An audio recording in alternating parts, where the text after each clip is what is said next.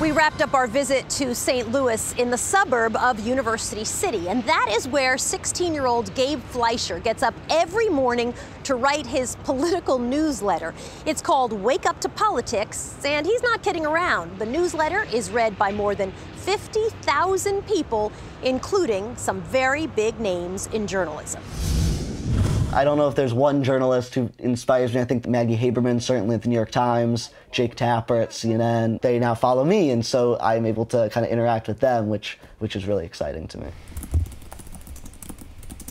Yeah, I mean, I wake up pretty much at 6 o'clock, and I start writing as soon as I wake up, and I write until about 7:30, and I start getting ready for school, and then I'm out the door. The whole time I've been writing the newsletter, I've been focused on staying to facts and letting my readers make up their minds for themselves. The real moment the newsletter started expanding was during the 2012 election. I was on the cover of the St. Louis Post-Dispatch, and that's really when it started growing and obviously kind of never stopped.